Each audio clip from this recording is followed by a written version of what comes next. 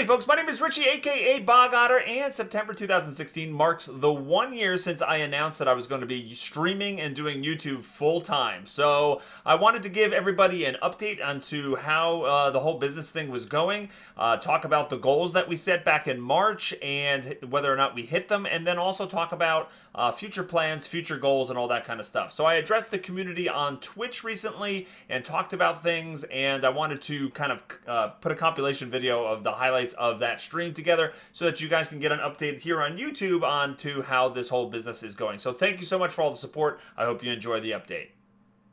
Today, it marks the 1 year that I kind of announced that I was going full-time, trying to make a career out of this. There was a video posted on my YouTube channel that kind of explains, that was the big leap of faith. It was 1 year today. I put out a video, said full-time YouTube and streaming, question mark, and I basically shared with the community some personal things and then the big decision that I'd come to. And the video was put out on this day 1 year ago, and that's what kind of started this whole journey that we've been on, and now we've been doing it for a full year. In that video, I described that and this is going to be a recap for some folks that have been watching and following for a long time, but I assume there's some folks that have joined the community a little bit newer, so I will be a little bit verbose here. But in that video, I described that I had recently gone through, or was going through, a divorce, and I had been searching for full-time work, trying to get back into like call center management for the previous like 10 months. Had a bunch of interviews, had a bunch of applications sent out, a lot of rejections, and in the basically hitting like a really depressed low. I kind of talked to Widget, and we just said, you know what, let's try full-time YouTube and streaming. I had been doing this as a part-time thing for years, whether it's been writing for various websites or YouTube or streaming. I've been doing that since basically 2010, 2011, but I never given it full attention, full-time effort, because I'd been a stay-at-home dad, and I was kind of just doing it as a part-time thing. So I decided to give this a shot, and we gave ourselves like a 3-month trial. Like we were going to go from the middle of September to January and just see if it had any potential of possibly working or not. And that's kind of what started the whole thing. And we set ourselves, we treated it like a startup business. We set ourselves a bunch of goals that we like to hit, some different milestones. And the crazy thing about what happened is like we smashed every single goal that we kind of set out, like within the first month. Like the first thing that we wanted to get our Twitch partnership by the end of October. So give ourselves like a month and a half. We actually got our Twitch partnership on October 9th. So that was a couple weeks early. And then the goal for January of last year, or January of this year, the goal for January 1st of this year was to hit 75 subscribers on the channel. We had over 100 subscribers by the end of October. So it was already really like taken off. So at that point, we reassessed and we came up with new goals. And the new goal was to hit 200 subs by January. And we actually hit that like midway through January and stuff like that. So things were going really well. We had a lot of growth in October, November, and then December was an insane month with the holidays. It was the first time we ever did a Clampocalypse like full giveaway stream. We did it on Christmas Eve. It was hugely successful. We had a couple of Breaking Bog streams where you guys just slaughtered it. You guys like amazed me. And there's some YouTube videos and Twitch highlight videos kind of highlighting those, but like the outpouring of love and support from this community was just amazing. And this is really when, during that streaming in those first few months, that's where the Otterman Empire kind of got born. We had the Guild Wars 2 expansion come out. Right before the expansion came out, we formed a community guild. We brainstormed together what the name of it would be. I don't remember who came up with it, but somebody came up with the Otterman Empire. We went, yes, and we just attached ourselves to it. We came up with the Discord channel. We brought the community all together. And that's really kind of how all things formed. So that happens, somewhere around the end of October, early November timeframe, we really started this whole community thing, and it started taking off. What happened then is in January, we assessed, we kind of did what we promised. We were gonna look at how we progress, what do the financials look like, what does our growth look like. There was no assumption that by that point it would be a sustainable business, right? Anytime you start off a new self-employed business, there's a ramp-up time where you kind of have to grow it, and you're going to be in the red for a while. But things were going well enough in January that we said, you know what, let's do another 3 months. Well, let's go till the end of March. We'll see where we are at the end of March. So we continued this journey. And January is when we hit 200 subs. But from the rest of January and February, it was a little slow. Quite frankly, that was the scariest part of this whole thing, was because we hit the ground running, really big, fast ramp up with partnership and all this. The community started growing, and then January, February, things really slowed down, and got a little bit nervous before I kind of realized that this is probably how this business is going to be. You're going to have up months, you're going to have down months, and you got to be able to like ride those hills and valleys and stuff like that. But we learned some cool things. We actually started our very first Scream stream in February, and we realized that that was something that you guys seem to really like, and I don't handle those games really well. So we learned that. We experimented with a lot of different games in February as well. We did some Divillion. We switched games a lot. We had played some Diablo. I played Tomb Raider in January and February, and that way we just started to, we were off the heels of doing a lot of Guild Wars, and we just started sprinkling more and more games in it. And that's kind of how we've been continuing ever since. It was like still 1 to 2 streams every week. Guild Wars, definitely a lot of Guild Wars players in this community, but also like to branch out and be more of a variety streamer at that case, and that more. So when we reevaluated in March, we decided that, you know what, this is going well enough. We're having a lot of fun. Let's see where this goes. And we set the goal for another 6 months before we reevaluated. And that brings us up to where we are today. So the 6 months would be a full year support, and this is kind of where we are. I'll go over some of the goals and stuff like that. But just real quick, things really started to pick up in like April and May. We started to add subathons to the mix. Those I want to continue to do at least like once a month,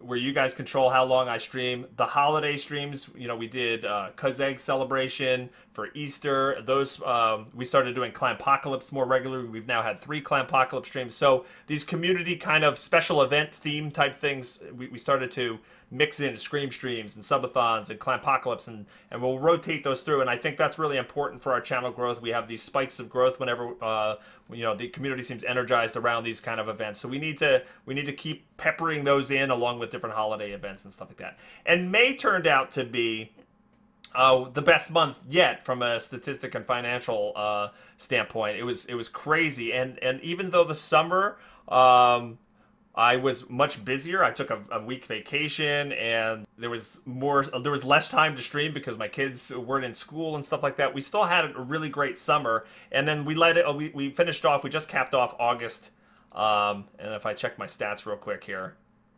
August was a crazy month. It was the most follows we've ever gotten in a month since we started this whole thing. So we had over 1,001. We had over 1,100 follows in August alone. So every month might have something else, something that has been better than another month. But there's just so many things that we've developed over this past year. We now have our merch shop up. They introduced bits. I mentioned we have our Discord, and we've got all of this. We have new art being made for us, and I don't know. It's just been an amazing year. Okay, so let me talk about goals. Let me bring up my spreadsheet. Goals are tough. Goals are tough to actually set, and in fact, Widget and I were talking yesterday, and we were looking at some of the goals we set in March. I'm like, where did we come up with that number exactly? Because we were like nowhere near on some of them, which is kind of funny. But it's all about just looking. The cool thing about year 2 is now we can do trend analysis, right? We can actually go back to September, October, November, December of last year when we were streaming and compare what we did last year to now. Like up to this point, it's been all flying by the seat of our pants with no historical data from like the exact months a year ago. So this is kind of fun. As somebody who's into stats, and Widget and I worked together in the corporate world before, and we had to do all kinds of forecasting and number crunching, together in the past. So it'll be nice to actually have data to go off of. But our first goal was to hit 40,000 subscribers on YouTube. And I'll mention this. If you watch the video from a year ago when I announced the whole full-time thing, YouTube was part of that as a big focus. In fact, my original goal, when I started, this is the notebook I started writing in with like to go full-time. Like I still like September 2nd, 2015 is my first kind of like entry in here. So we started it, the beginning of this month last year. We did have a goal of 40,000. We hit 38,361 as of this week. So we got close to the goal, and I don't know if that's necessarily totally important that we have hit that number, but it's cool that we got close to the goal. Despite, I think it's great that it's continued to grow. The channel has continued to grow despite there only being maybe 1 or 2 videos going up there a week, whereas in the past I was trying to do like 5 to 6 videos a week. So there's that. Twitch followers. Now this is the one we scratched our heads a little bit at. We were around, I think, in the March timeframe, we were around 11,000 follows on Twitch. We set the goal to hit by September 17,000, which I think was a pretty lofty goal. I think we were hitting. I think we did the math on that. It was something like 800 new follows a month or something like that. But we didn't hit 17,000. In fact, we're just shy of 14,000 right now. I think as of yesterday when we looked at this, we were at 13,951. So we fell short on that, but that's the one, like I said, I'm like, I don't know how we thought we would continue to get that much. If we look at, in January, we had about 800 new follows. In February, we had 857. In March, we had 820. So we probably figured we'd hit about 800 a month and keep going. The problem is, April, we went down to 612. May, we went down to 495. In June, 566. In July, surprisingly, even though I took 9 days off to go on a family vacation, we hit 751. We were back close with 800. And then August, we had our best one ever, which was 1,114. So I think that's probably where we got that number from. So we fell short of that goal. That doesn't cause me much alarm. Honestly, follows are great, but it's really active people, the regulars who come every single day and, get our concurrent viewers to that 150, the 200 range. That's really kind of what's important. The follows might be kind of flashy and shiny to like game devs or any kind of business partners who want to just see like what's how many follows you have. But overall, I'm really happy with kind of where we are in that regard. So I'm not too concerned that we didn't hit it. And yeah, like I said, that's probably where we came up with that number from. Now, the Twitch subscribers. The goal was to hit 350 by September 1st. And by golly, did we pretty much hit it. We hit 350 on September 12th. And we've dipped down a little bit since then, but that's normal. There's you take some steps forward, you take some steps back. There's hills and valleys to it. So, but I'm gonna call that one a done. I think we did that.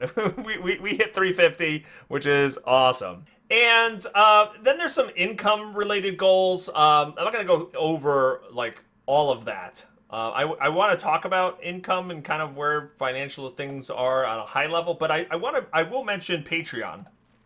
The goal on Patreon by this time was to hit 1,000 a month. In fact, actually, I talked in the March update video that went out on YouTube that when I revamped Patreon in March. I revamped the rewards and kind of came up with some goals. One of the lofty goals I set was long term. Once this business kind of grows to the point where we just know that this is my job forever kind of thing, or for the foreseeable future. The lofty goal was to kind of pay half of my monthly expenses just through Patreon, because that's a number Patreon is a number I can look at and go, all right, I know how much is coming in for the month, which is really useful in things like budgeting and paying bills and kind of saving for the future and stuff like that. It's good to have numbers you can kind of count on. Now, Patreon's always going to go up and down, but I can look right now and say, all right, as of October 1st, this is how much I can expect to come in. Whereas like bits and tips and different things like that, which are essential to doing this, they're hard to forecast based on. So I set a lofty goal of being able to pay half my monthly expenses through Patreon, and that would be $2,500 a month. So, but I set the goal to hit for September, so now to be 1,000, and we're close. In fact, we were higher like earlier in the summer, but we're at 841 a month at this point. So we got close to that. If you have ideas about how to make Patreon better, like if you look at the rewards that I offer and you compare it to maybe other content creators on Patreon, if you have other ideas of how different tiers of support with different rewards or changing some of the rewards or anything like that, please let me know. If you're a current pledger, what would entice you to stay pledged? If you have never pledged on Patreon, what are the type of things that you might actually think about pledging if you had it? If you have any feedback like that, please go on to Discord and go to the feedback for Bog section and post them, you know, or bother Widget, send Widget a message or something like that. We would love to hear it. We would love to hear it with you. Well, we had some other goals. One was to get the merch shop up and running, which we were successful in doing. So that is now up and running. Quick plug, merch, cafepress.com/bogotter. Mugs, shirts, t-shirts, hoodies, mouse pads, all that kind of fun stuff. And then we also had goals of getting a sponsorship deal where, you know, maybe a company would pay for some advertising or pay for us to cover their game. That actually did not happen. We did not get a sponsorship deal since March. And also a new affiliate option, which also did not happen. We met a lot of potential affiliates at PAX East. We talked to a lot of people. Again, we weren't able to kind of land anything with that. So it's still stuff that we want to get and we'll work towards. But you know, just for complete transparency, those were other goals that we fell short on.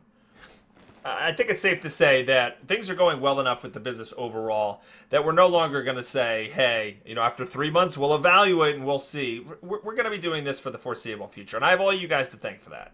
And I think that's exciting. I mean, I think you guys have a vested interest. Like, you guys want to see this continue. This is, you know, a gaming community for you guys. You want to see it keep going. It's also a source of, you know, entertainment, whether it's you're keeping your company while you're at work or watching, you know, with your family in front of the TV or whatnot. Like, you know, we all want this to continue. So, the good news is there's no longer any kind of time limit or time constraints or we need to do something by a certain date or this is, you know, crumbling. We're going to keep going for as long as we can and there's no signs of stopping. That said, we're still going to be treating this very seriously and we're going to be reevaluating the statistics and the numbers by every 3 months. So in January, we will have another review like this. So there we go. Like I said, we're going to be streaming for the foreseeable future, but in January, we will go over our stats, and we set goals to hit by January 1st, 2017. So the YouTube subscriber growth, we kept the same goal. The goal was to hit 40K, so we still have 40K. We expect growth on YouTube to be slow.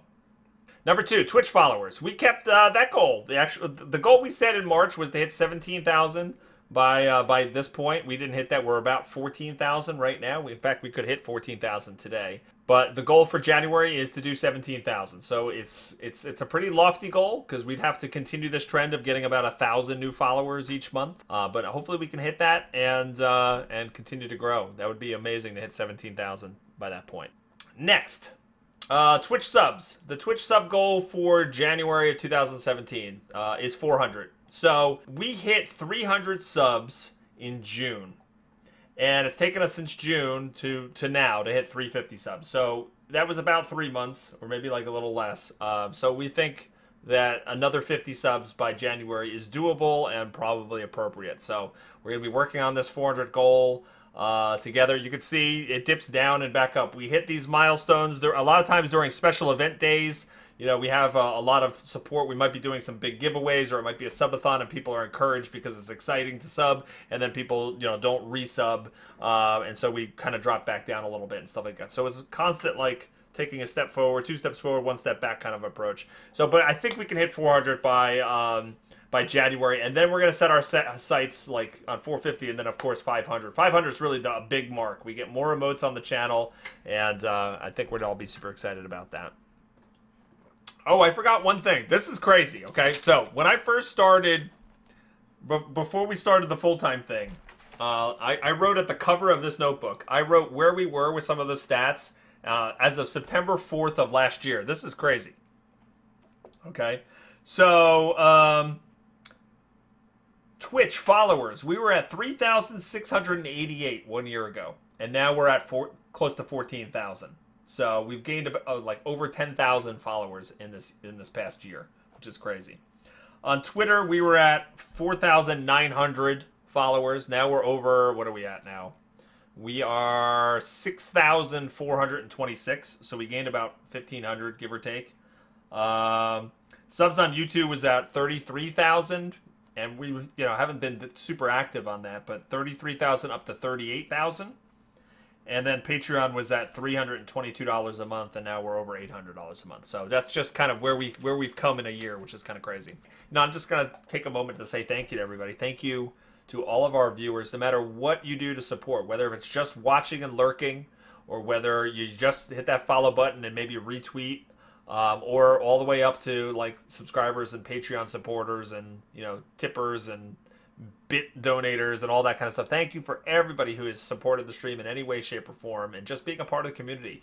You know, this community is for all of us. I mean, yes, this is my full-time career. This is what, you know, this is my business. This is, you know, that's my goal is to support my family, you know, for the foreseeable future, using this as a platform. But really, what we built here is for all of us to enjoy. And I do think that a large part of our community is really, you know, finding that this is friends. We're friends. We're internet friends. We play games together. We have events together. We celebrate together. We have inside jokes, and, you know, we continue to add more people and we grow. So I really want everybody to feel like they're a part of this community, and making it an open and friendly environment on Twitch, and a different environment, one that, you know, people feel safe and welcomed. And I think we've already achieved that, and I just look forward to another year of growing that with all of you.